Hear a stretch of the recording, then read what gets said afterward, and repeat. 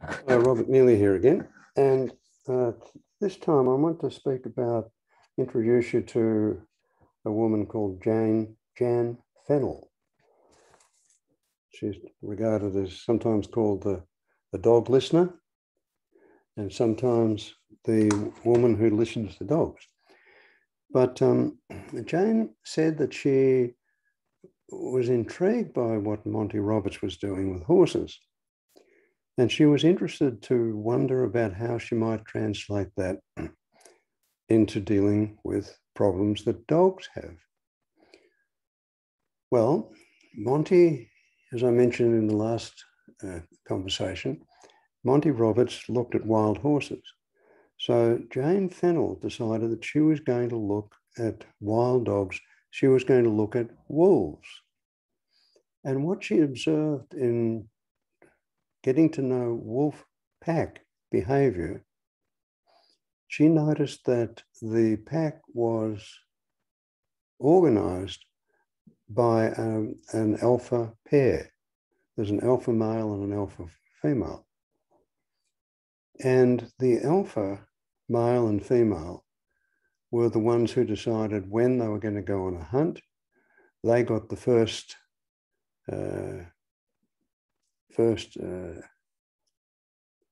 sitting, were eating a kill, and they were the ones who were responsible for the reproduction of the pack, keeping babies coming into the pack. So Jane was interested to notice that wolves were organized around an alpha pair. And she made a rather fascinating extension of that.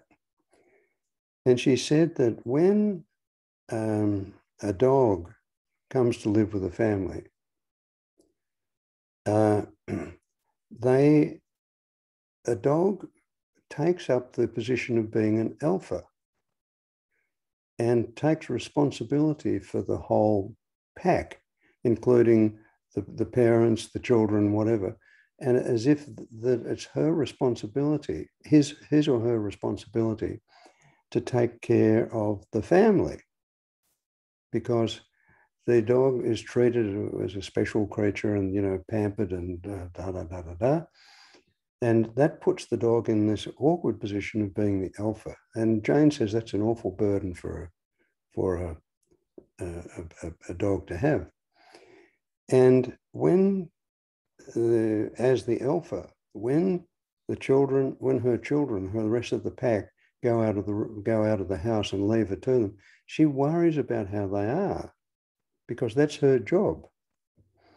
So she claims that the way to help dogs with their problems is to make sure that they are de-alphaed, so that the owners of the house of the dog get to be the alpha, so then the dog can just be one of the pack and relax and just become a dog. Jane had a series of very entertaining television sessions. And in these episodes of her working with problem dogs, she had a way of interacting with the dogs and the owners, so that the dog could just be a dog and didn't have to be an alpha. And in one situation, this dog would wee on the carpet every time the dog saw someone in uniform. And the problem was that the owner was a policeman. So you can see that that was not going to be a good combination. So Jane comes along, and she had a most marvelous saying. She said, "Don't make something out of nothing. Something happens, and you don't have to make something up about that. Don't have to make it important. You can ignore it." And what she did was that she got for this dog that weighed when he saw the policeman's uniform, he got the man to be sitting there in his uniform, and someone else would bring the dog into the room. And as soon as the dog started to show signs of anxiety, they would take the dog out of the room. They wouldn't chide it, they wouldn't criticize it, they wouldn't discipline it, they'd just remove it. And so after a while, the dog realized that the police uniform could stay there and the dog could come and go, and that was just fine. And within a very short time, maybe 15 or 30 minutes, I can't remember, the dog was able to just come and sit down and just be a dog and not get frightened of the police uniform. It was really extraordinary.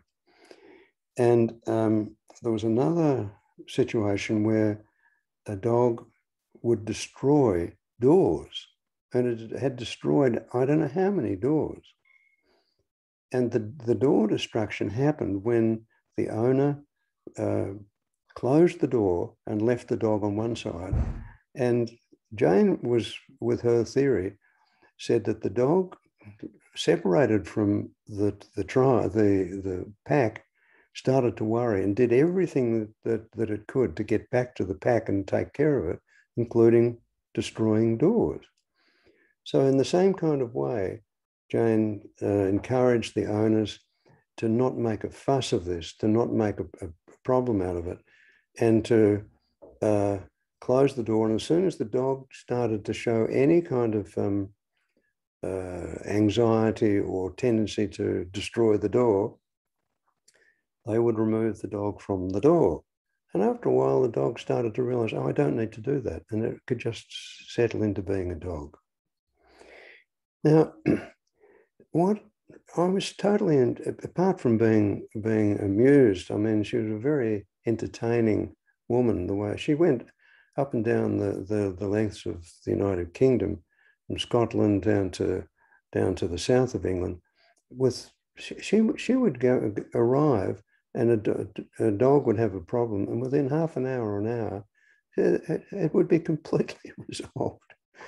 So it was amusing to watch the way that she played with this, but it was also very instructive to see how if we don't make something out of nothing, then it can be nothing, and the whole situation can just dissolve. So how often do we, as human beings, we have something happen, and instead of saying, oh, that happened, we make something of it. And clients come and they say, this happened, and no, it's got a problem from it. And with that idea of not making something out of nothing, making nothing out of nothing, just letting something be, I mean, we kind of know that in some way, but the approach that Jane Fennell demonstrated again and again and again somehow gives a form to and informs what we can do. And again, all of her interactions were based on an observation of how wolves behave. She didn't focus on the human, but focused on what would be helpful for the dog so that it could just be a dog. And in the same way that Monty Roberts, excuse me, found out a way of helping horses to be horses. They didn't need to be controlled or manipulated or tamed or controlled or broken in. But by observing and responding, he was able to get good results. And Jane Fennell did the same kind of approach with dogs. So if you're interested to find out more about her, you can, this was a DVD that we bought, and it sits on our shelves and we look at it every now and again. It's really quite inspiring, as well as being entertaining. So thank you for being willing to listen and see what can happen when you play with this idea of making nothing out of nothing instead of making something out of nothing, and also to observe that where this person comes from, their family, the way they behave, in the wild, so to speak. And it leads back to the anthropological framework. So thanks for listening, and I'll be curious to hear about anything that you were able to try and as a result of this that could be useful for you. Thanks so much.